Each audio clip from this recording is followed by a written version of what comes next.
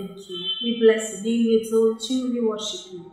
Speak to us this morning in ways that we may be able to understand your voice when you have spoken to us. In Jesus' name, amen. We continue with our study from last week, and our topic today is, who is your friend? This is another angle that the Word of God is teaching us this morning.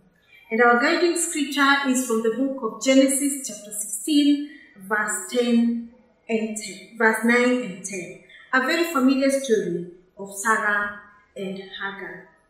When you live with someone, that person will deeply affect you on levels that you may not be aware of. They can affect how you see yourself, how you see your world, and even how you see your destiny. Look at how Sarai was affected by Hagar, and how Hagar was also affected by Sarah. After not being able to bear children for so long, Sarai finally gave her maid Hagar to her husband Abram to bear a child on her behalf. Sarai was tainted by the ways of the world in this decision, and Hagar went willingly. Then when Sarai felt despised by Hagar, she threw her out. That's when the angel of the Lord found Hagar along the road in the wilderness and said to her, "Return to your mistress and submit to her authority."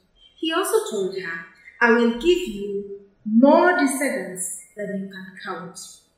Because Hagar lived under the same roof as Sarai, she partook of her destiny as the mother of many nations. That is a positive scenario.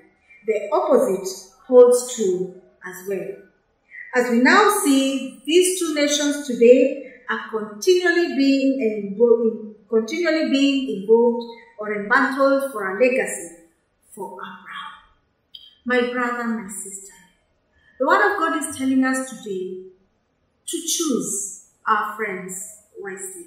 For when we choose them, they will influence our lives, they will influence our world, and even how we think about ourselves, and they will also influence our destiny.